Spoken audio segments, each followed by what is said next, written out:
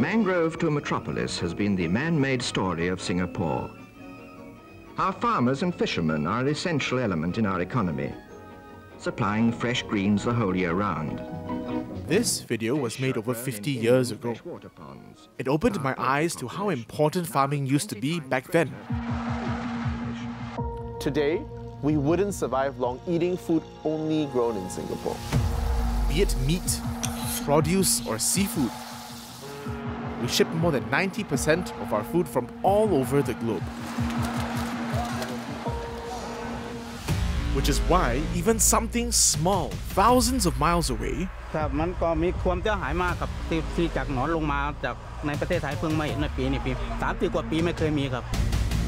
have a huge impact on how much we pay for our food.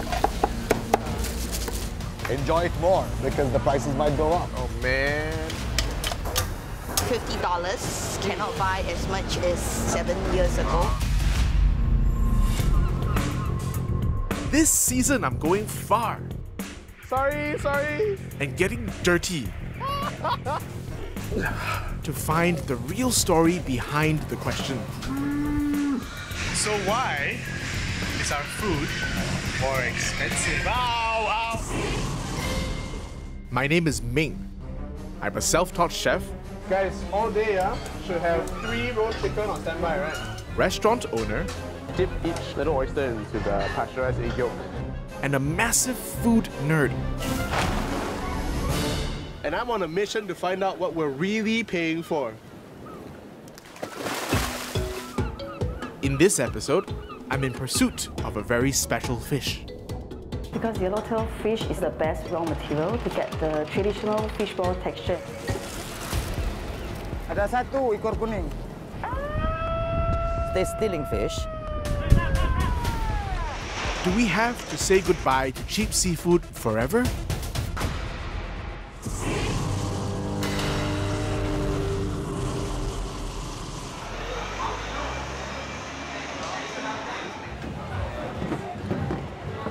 I will get 2 bowls of fishball noodles, and then I'll get a bowl of soup also with fish balls inside. Yeah, then skinny and ballsy.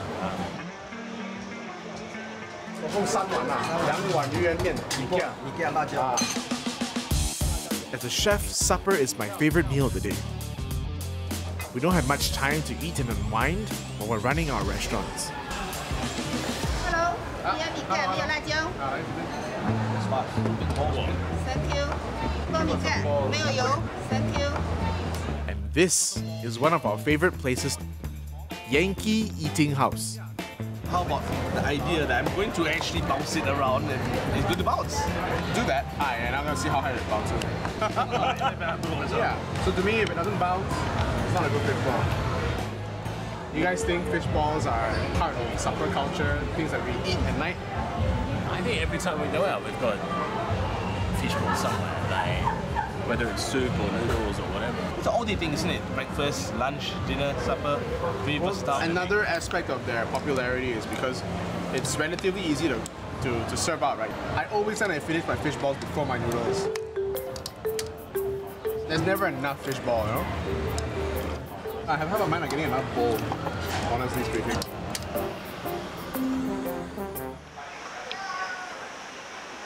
So I didn't really have a habit of eating fish balls as a kid. Now fish balls for me are a supper food, right? I have them in fishball noodles late at night. I've got a couple of friends here who think differently though. Hello?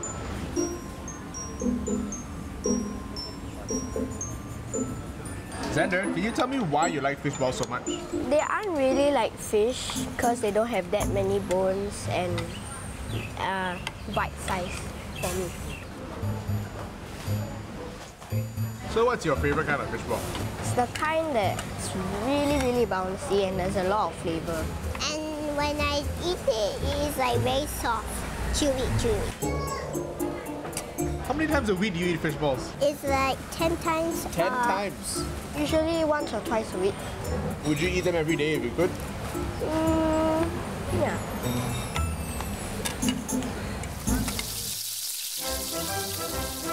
Fried, boiled, or steamed. Singaporeans eat over 1 million fish balls every day. We love our fish balls. Which is probably why a hawker has made the news when he raised the price of his fishball noodles by 50 cents. Today, I'm meeting the man behind the fishball noodle controversy. Grab the paste. Yep. You roll it and drop back in. But even before I can ask the hard questions, he wants me to learn how to make fishballs Not easy. This is hard. the proper way. Better? Too big, this one. Too big. Yeah, this 30 cents also cannot cover. This is turning out a lot harder than I expected. What you're doing now is you're scooping the fishball out of your hand. Try pressing it together into the mold so that it becomes round and smooth at the side. Yes. But you see, that one cannot, got big hole. That was giving me a hard time with this, huh?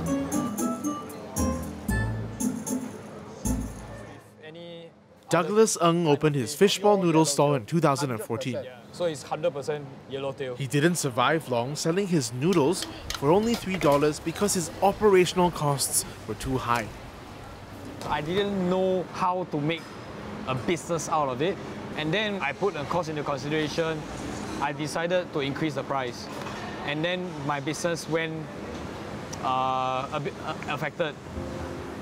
There was a drop of close to maybe 30 to 40%. Wow, that's quite a lot, huh? Yeah, that's a lot. Yeah. So the ingredients in your fish balls, right? We've been making using this paste. What's inside? Other than salt that help to bind it, water, all the fish is actually just pure yellowtail fish. Because you're talking about pure yellowtail fish, about $11 a kilo. And then there's a lot of fishes that are maybe $6, $5 per kilo. So naturally people will shortcuts and try to have a better margin. I would rather not do it, you see. Yeah. Do you have any starch in here at all? No, we don't have any starch. That's why our fish balls is more expensive. Douglas says some fish balls sold in Singapore may contain starch, which makes them cheaper to produce. Besides fish, what kind of other expenses come about with fish balls? The time that you have to put in. Okay. You need to be very early to prepare the fish. They have to fillet the fish, mince the meat, and then make it into the paste. After that, you have to form it. So the whole process is 4 hours. It's very labor intensive. Very labor intensive. 1, 2, 3, 4 fish balls. Then this is my favorite, slippery and savory. That goes into the water, shake that around a bit. Okay, let that sit. Have a bath, I'll be with you in a second. Now, I understand why Douglas had to increase the price of his fishball noodles. That's right, that's how you do it. No need to teach. Making fish balls from scratch takes 4 hours a day. How's my tossing technique? Very professional. Very good, very good. And because he insists on using high-quality pure fish meat, he has to pay more for his raw ingredients. Hey, one more fish cake inside, bro. One more fish cake inside. Don't want to miss that out. The customer angry. Customer angry. Only hey, got 2 fish fish cake. cake. Okay. Yeah.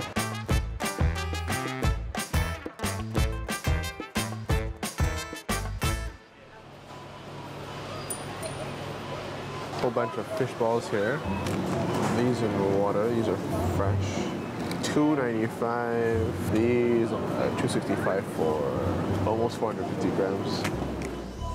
Douglas's fish balls aren't the only fish balls that have increased in price. 130 grams, 200 grams in that weight. In supermarkets, fish balls are now over 30% more expensive than 10 years ago. Relatively short shelf life. The thing is, store-bought fish balls are an entirely different story. Look at these ingredients. Ribonucleotides, surimi, and of course, starch. From the list, I can't tell how much fish there is in these fish balls. I hope Dr. Gan, a food scientist, will help me figure it out.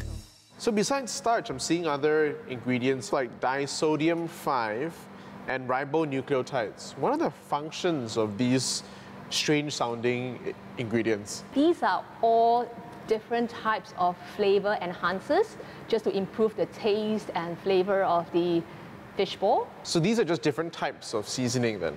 Yes, they give you that umami, that savory note that we are familiar with most meat products.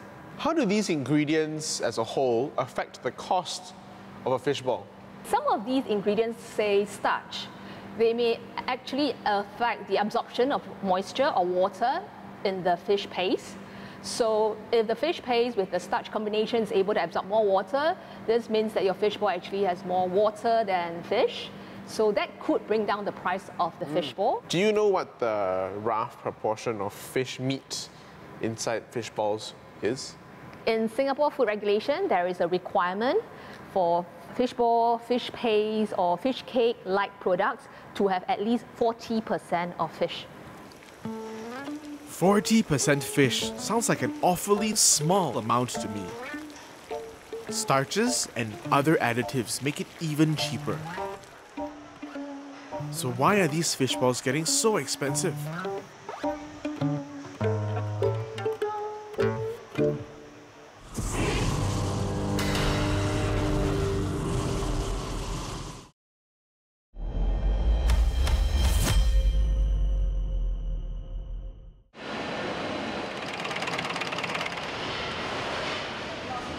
I'm seeing all sorts of large equipment. What happens here? Okay, for the first step of our fishball production is actually the bowl cutting step, whereby the fish meat is chopped at very high speed. We blend it and we form it to a homogeneous fish paste. Dodo Fishballs is one of the largest fishball factories in Singapore.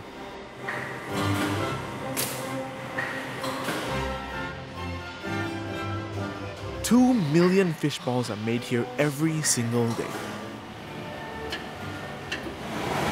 I think I messed up the... It's okay. That's okay. Now our fish balls have at least 50% fish meat. A big proportion is also water. Water? Yeah, water is essential to make sure that the fish ball forms its gel strength, the bounciness and the springiness. At least 50% fish meat. That is more than the 40% minimum required by Singapore's food regulations. This is amazing. This is like a mochi almost. Don't just take my word for it. This machine does it scientifically.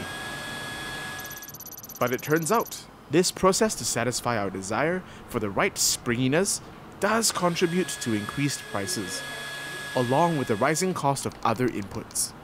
We did increase our price of fishball marginally for the past 2 years because raw material price has been increasing. The other part is utilities cost. It has also increased more than 20% since 5 years ago. So, and with increasing demand for higher quality products, better food safety management systems, all these processes to be put in place requires costs incurred on our part, which is something that maybe consumers will not be able to see. In the past few years, we actually came up with a range of low-sodium fishball that is healthier choice for our consumers. Do these new products with lower sodium that are healthier cost more? Yes, they actually cost slightly more because of the other ingredients that we need to get the same taste, similar taste at least, to the original fishball. In your opinion, right, what is the biggest cost component of a fishball? The biggest cost component is still the raw material, the fish. So we basically use yellowtail fish for our fresh fishball because yellowtail fish is still the best raw material to get the traditional fishball texture and taste that our Singapore consumers like. What kind of challenges do you face when you are sourcing yellowtail? Indonesia is the only source of raw material that we have right now. And yellowtail, from what I know, is a wild-caught fish. So far, there's no farmed yellowtail fish yet. So the price actually fluctuates based on catch and availability of the fish. Both Faye and Douglas insist that yellowtail is crucial to a good fishball. But it seems that the erratic supply of yellowtail is causing this price increase. So I've gone back to fishball story. Let's try. I've not done it before. I want to convince Douglas to replace it with 2 other kinds of fish. Cheaper and easier to find.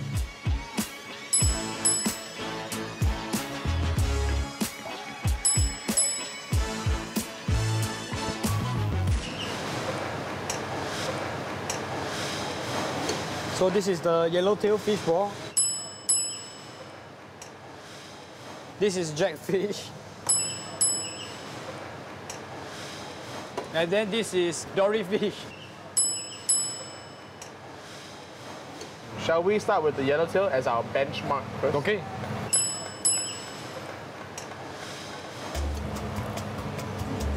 You can taste the natural sweetness of the fish. No rubbery texture, very springy, very light, very cute.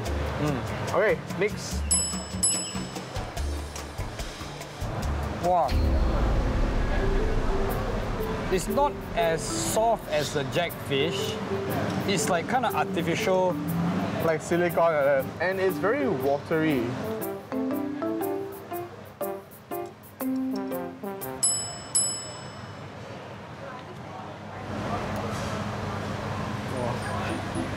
The bite. There's no bite. It's sticking to the teeth. Ew. This is like a fish mash. It's a bit disgusting. Fishy weird smell. Wow, actually quite gross. This is like a very fishy tofu that someone chewed up and then spat out. Right. I think you can use that to describe. I'm gonna wash my hands.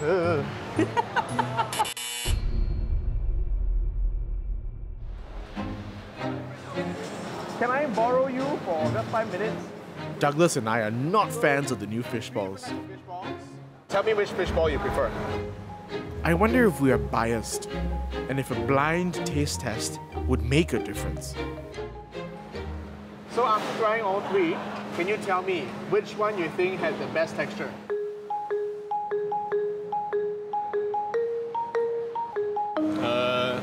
The middle one. Definitely this. Ah, okay. It tastes more like a traditional fish ball. It feels more like a traditional fish ball as well. It's more chunky, springy, and fresh also the meat. The bite is chewy and then bouncy. Real fish ball when you bite into it. Yellowtail is the clear winner here.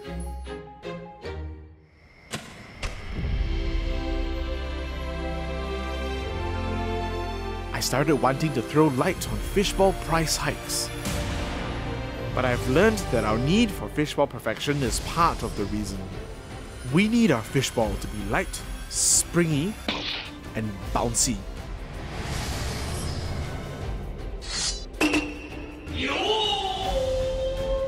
While also quite firm and smooth.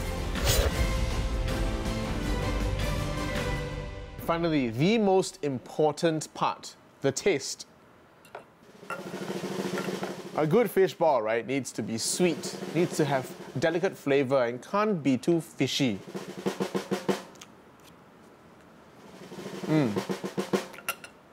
That's really good. I've got a gentle snap. I've got flavor, I've got texture. It's not just homogeneous, there are little bits I can chew. Very tasty.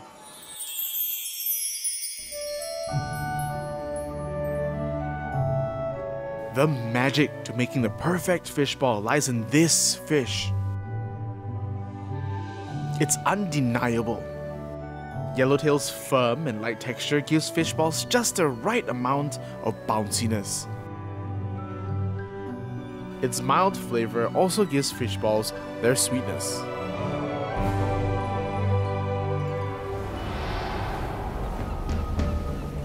Red belly yellowtail fossilier, which is the full scientific name of yellowtail, is a saltwater fish that usually hangs out at the edge of the reef. Yellowtail fish are fast swimmers, active during daytime. Their food is zooplankton. And that can be found in abundance in Indonesia's beautiful Bangka Belitung Islands. These islands are Singapore's main supplier of yellowtail. And that's where I'm headed. The rising price of fish balls has been attributed to the erratic supply of yellowtail. And I want to get to the bottom of this. But my first stop in Belitung is much less picturesque. These are large yellowtail, about 30-40 centimeters long, and easily 600-700 grams each. I'm at one of the largest yellowtail factories on the island. But unlike many factories I know, there aren't many machines here. It's because preparing this yellowtail requires a certain finesse that robots don't have. And I wonder if I do. Ready and go.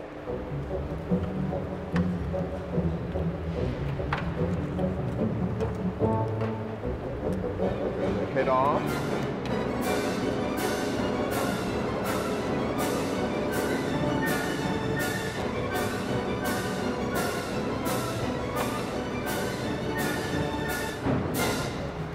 She's already on her second fillet. I'm still dilly-dallying on my first. Stripping the skin off. And she's done. You can see she's getting a whole lot of meat out of the whole fillet, right? Whereas mine are sort of mangled and kind of looking. How long have you been doing this, Bak? I'm okay to settle for second position because I got my ass handed to me by someone with 16 years of experience. How much do you sell the yellowtail fillet for, Ferry? Untuk musim sekarang ini harganya 33.000 sampai 32.000 biasanya. How much has the price increased in the last 5 or 10 years? 50%. 50%. So that's half more expensive essentially from 5 years ago. Why is it more expensive now? Ikannya udah tangkapnya kejauh.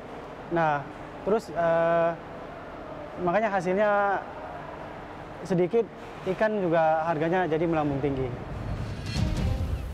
According to Ferry, local fishermen find it harder to catch yellowtail these days. So I want to find out why. Ini ditaruh, ini tarik lagi. Nah, ini yang aslinya, bubu. Sakit nggak tangannya? Oke lah.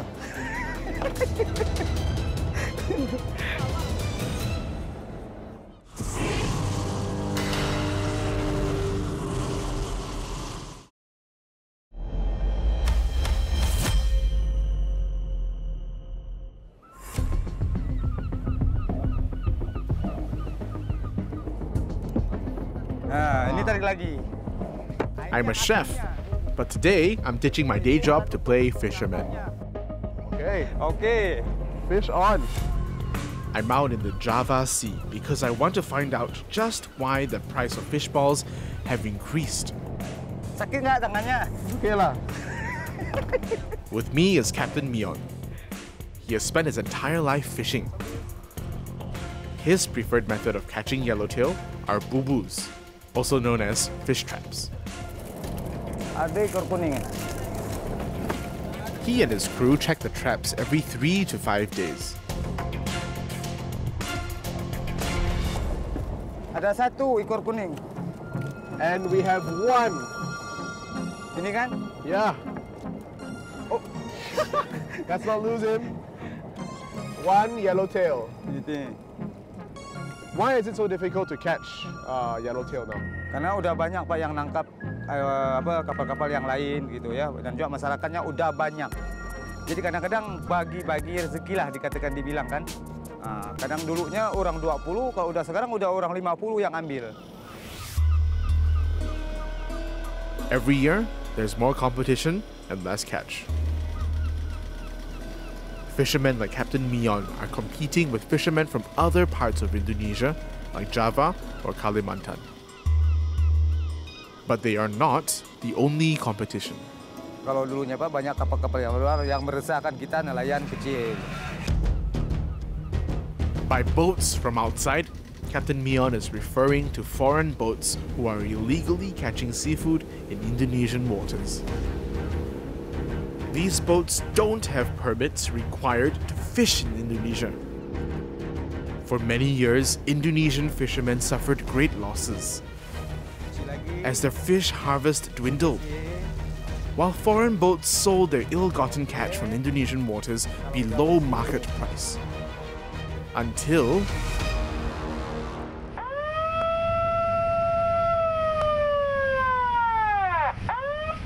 Perhatian, kapal ikan yang berada di haluan KP Yun Macan Tutul 02. Diperintahkan Anda untuk stop mesin. Kami akan melakukan pemeriksaan kelengkapan dokumen kapal Anda. in 2014, Indonesia declared a war on illegal poachers.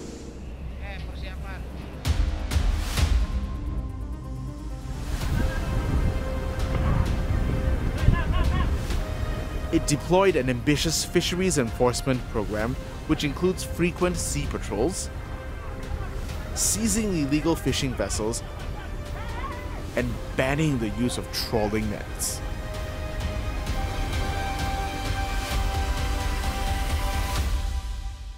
Behind us is the illegal, unreported, unregulated fishing vessel that we caught. It's a big problem for Indonesia. It's all over the world. Illegal, unreported, unregulated fishing is distort the economy, especially on fisheries. And the biggest problem is they also depleted fish stock. Since 2014, Indonesia has seized some 10,000 illegal fishing vessels.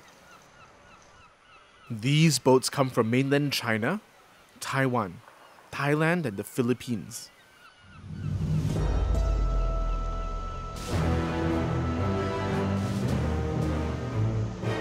This July, a new boat was seized near Batam Island.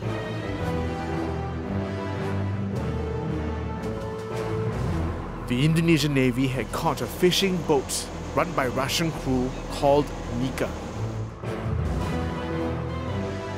It's the biggest illegal vessel the Indonesian authorities have caught in years.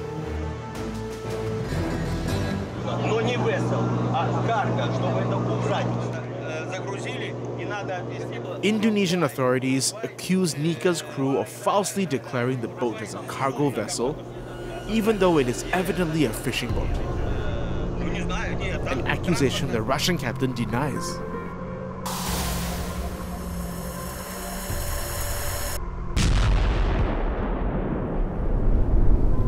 If found guilty, this is what might happen to Nika. Because they're stealing fish, the justice is very fair. Now that the poachers are hunted and punished, fishermen like Captain Mion can command a better price for their catch. And this is another reason why we are seeing the price of yellowtail go up. 5 kali lipat lah harganya. Dulunya 10.000, mungkin sekarang hampir 50.000 per kilo. With illegal poaching under control, the population of the yellowtail fish is bouncing back.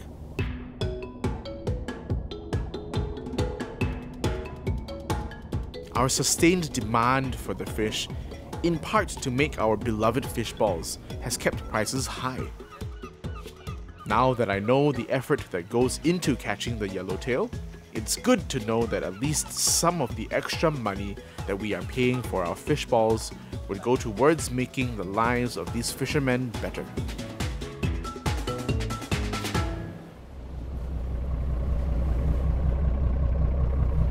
Bangka Belitung Islands are not only famous because of their yellowtail exports.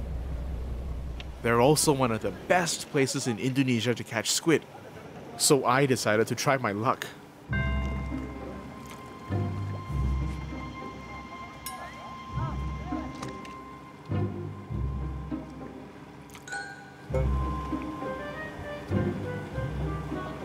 I've been here for 2 hours.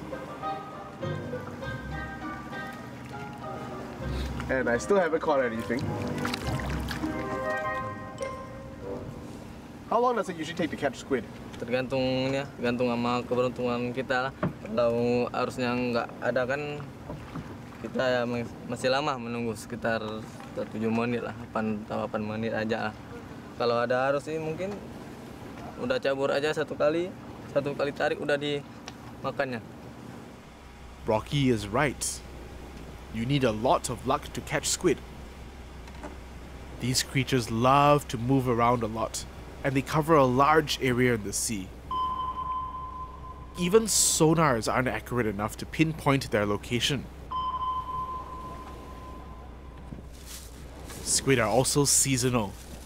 In Indonesia, the high season is between July and September, and their numbers fluctuate greatly from year to year, possibly due to the El Nino weather cycle. So I'm looking for squid, right? And I found some fresh squid. It's about $5.40 for a 340 gram pack of squid.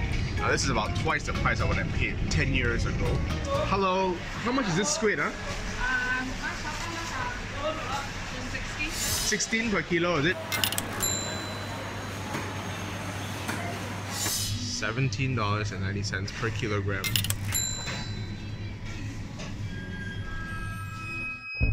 In just 10 years, the price of squid has shot up 81%. It used to cost $9 per kilogram in 2009,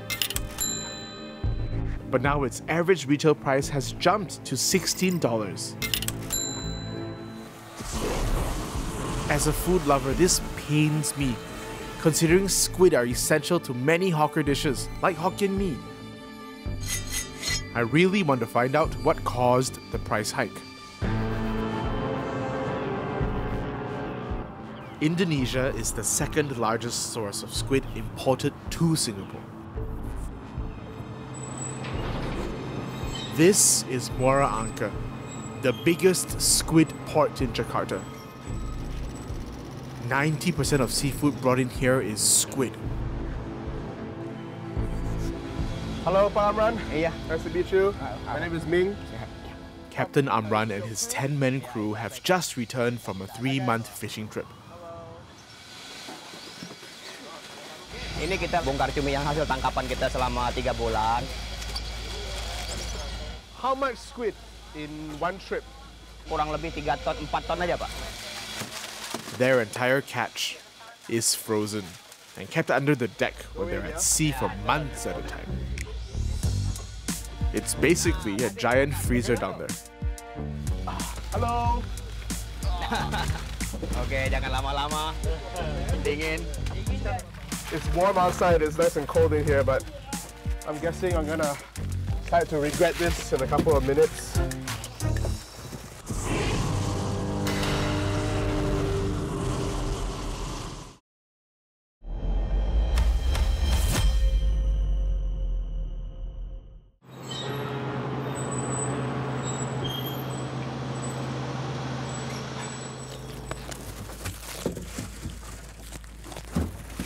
Ming, gimana? Udah belum, Ming? I'm cold. My legs are starting to get a bit tired. I'll do a couple more packs and then I'm out of here. I'm in a strange situation. I'm in the middle of the biggest squid port in Jakarta, in the bowels of a fishing boat. To be precise, a minus 20-degree freezer at the bottom of a fishing boat. All because I want to find out why the prices of squid have increased by 81%.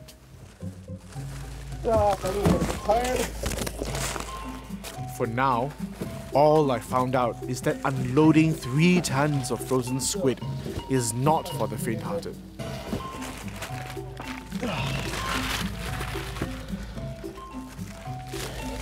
I'm not enjoying myself. Time for a tap out. Oke, ayo, naik. Right? Ayo. Awas. Awas, licin.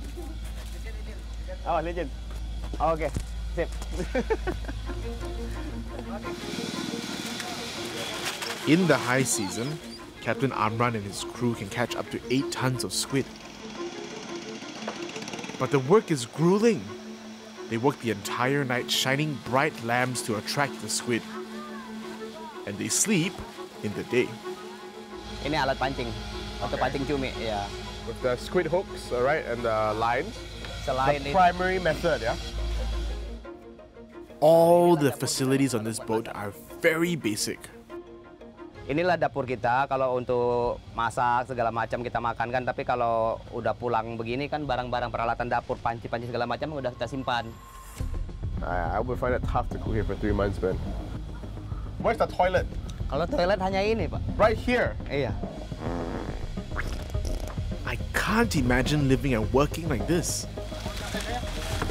I'm very impressed by these men. It's tough work with unpredictable returns.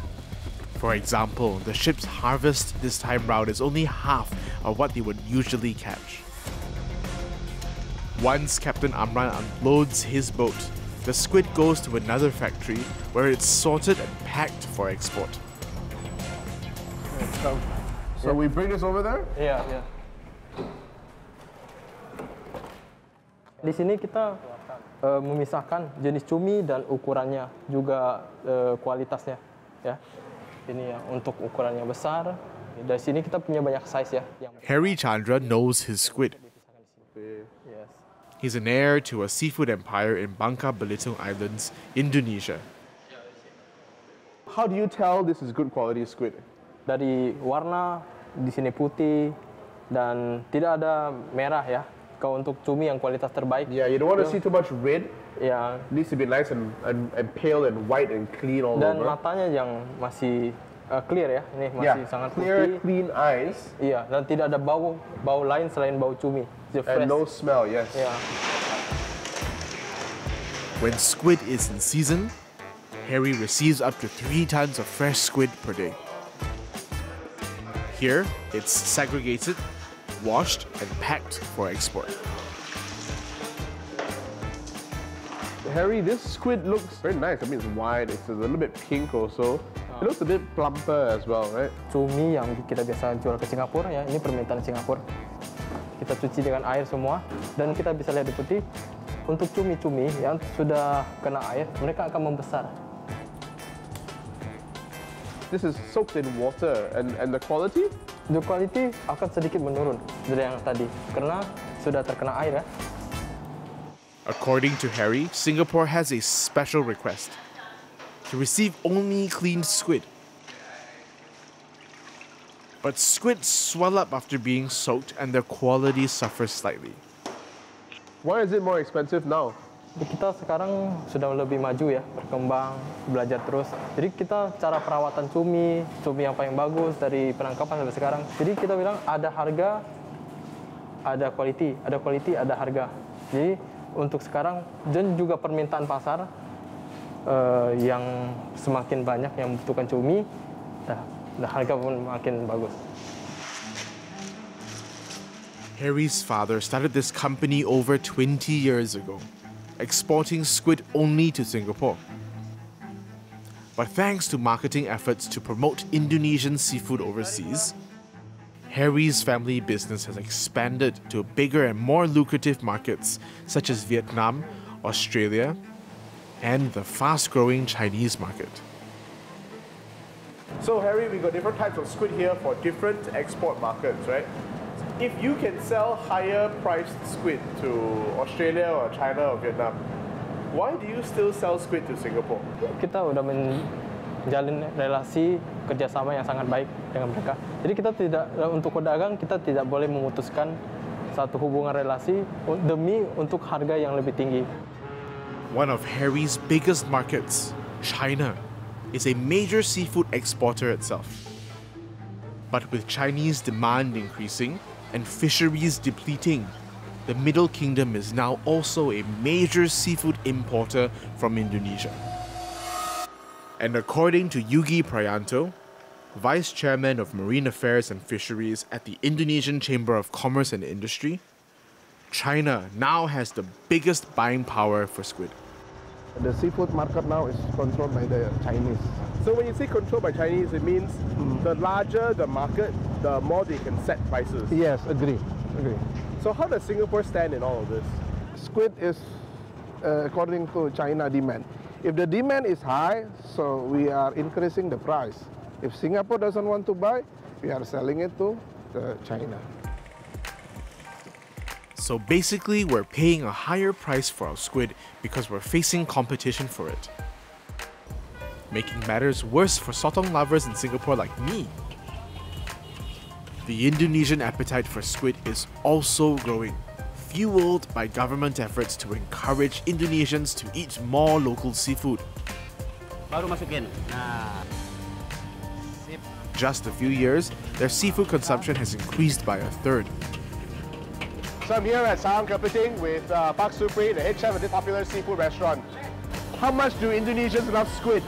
Kalau di restoran sini favorit cumi, terus udang, yak piting juga. Bisa sehari itu bisa mencapai 50 orang untuk makan cumi.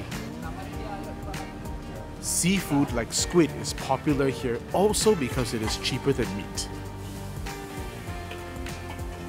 Kalau untuk ini cumi asam pedas yang favoritnya di sini dan cumi telur asin untuk favorit. Salted egg yolk squid coated in a nice thick sauce. Oh yeah, it's good. My trip to Indonesia didn't just satisfy my appetite for sotong. It was an eye-opener as well. Also coated in a nice thick red sauce. Woo. I have learned that the regional demand for squid is growing. And Singapore has to outbid bigger markets in order to get our fix of sotong.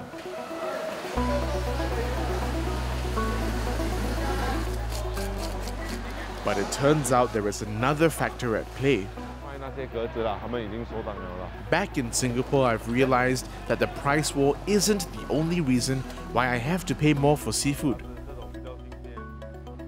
This is BC Chua. He works for one of the main seafood suppliers in Singapore. How have seafood prices in Singapore changed in the last couple of years?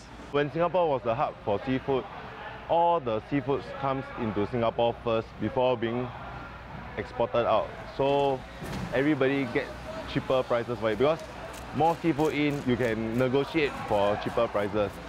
Now, because some of the seafood are being directly imported to other countries, the seafood range becomes smaller. Countries like Indonesia and Malaysia, they used to transport to Singapore, but now they can go direct to any other country. So Singapore used to enjoy discounted seafood thanks to its status as a well-developed transshipment hub. All seafood exports to the region and beyond had to pass through our ports to reach their eventual markets. But as other regional ports catch up, seafood exporters are now bypassing Singapore and shipping to their customers directly. This means Singapore no longer holds the bargaining power of a distributor. Instead, it has to compete directly with far bigger and more lucrative markets like China, Vietnam, or Australia. We're finally paying the true price of what it takes to have regional fishermen ship their seafood to Singapore. But what if we can't rely on other countries anymore? Is there a way we can grow our own seafood, like squid, right here?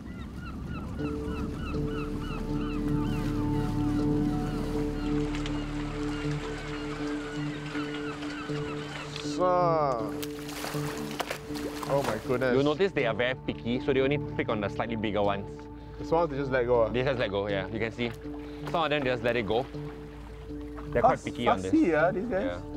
Currently, there are 125 fish farms in Singapore. I'm at one of them, Ahua Kelong. They have a pretty wide variety of seafood, from giant Queensland groupers to lobsters and clams. But these are not what I came here for. Do you have squid though? We don't farm squid here. One of the reasons will be if you look at the sea cages, right? This is the size that we get. Why do you need a space? It's because these guys travel in long distances apparently in the wild, and then if you have like a very tight space, they won't survive. Is that they'll keep knocking in and bouncing off and stuff like that. It'll cause them stress. Another huge problem is their food. Squid are picky eaters, and these little fish are only good enough for a grouper. So how is this different from feeding squid? The feast needs to be live. Young squid have to feed on living things. So typically the small ones will have to feed on the living things. So for me to get a sustainable stock of live produce to feed the squids, I'm not able to get it. And I can get it if I import it, but then it will make sense in terms of value. So there won't be any squid farming in the foreseeable future. Through my journey, I've realized that for many years we've been taking it for granted in Singapore. Having cheap, readily available seafood everywhere.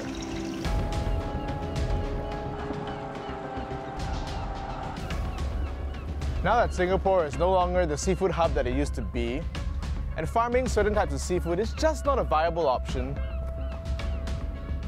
we're gonna have to get used to paying higher prices.